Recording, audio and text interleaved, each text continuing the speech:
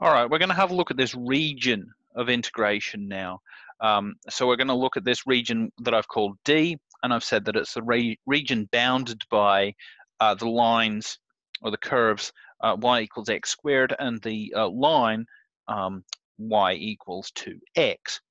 So we're going to figure out what this D region looks like, and then we're going to write down an integral of, just say, f of x, f of xy, some general integrand, and we're going to use both possible orderings. So we're going to write the integral with respect to x first and with respect to y first.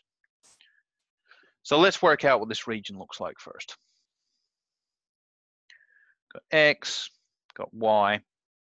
The line y equals 2x is really easy to draw. It's a straight line that starts the origin. It's got slope too. So when we hit when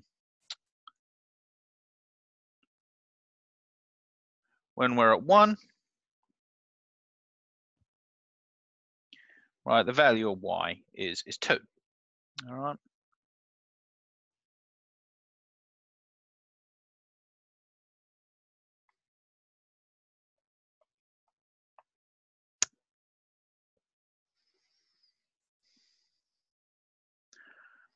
All right, that's better drawing.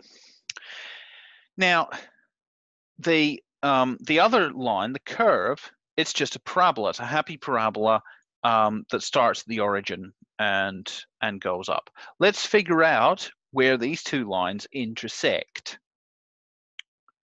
So they obviously intersect at the point x squared equals 2x, right?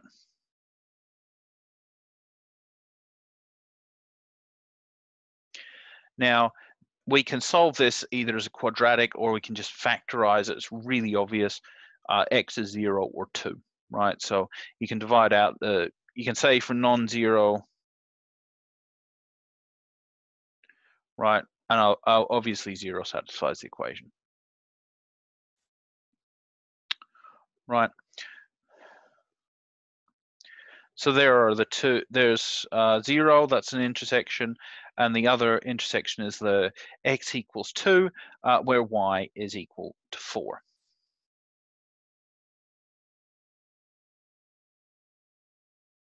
Right, so we draw a parabola as best we can, and D is the region inside. Right, so like so.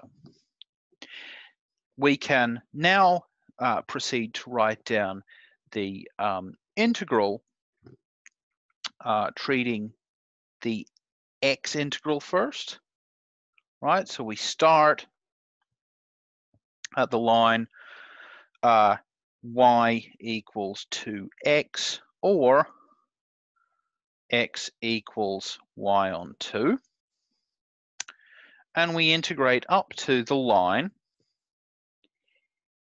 y equals x squared, or x equals square root y, right? And it's positive square root, you can see. Alternatively, we can describe this region by integrating with respect to y first. That is, we pick a value of x. We see that we start on the line y equals x squared, run all the way up to the line y equals 2x. So let's just summarize our that commentary by writing down the integrals. So let's just suppose we've got some integrand f of x. We do the x integral first. That is the purple line. We pick some value of y. Y goes from 0 to 4. The x limits go from x equals y on 2 up to x equals square root y. Or we can start with our y integral first. So x runs from 0 to 2.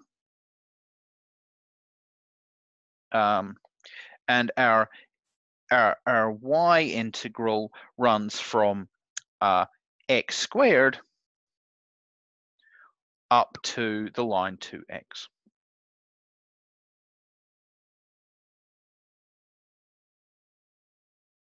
These are equivalent integrals. And if you worked it out, if you could work it out for some particular integrand f, this would give the same answer.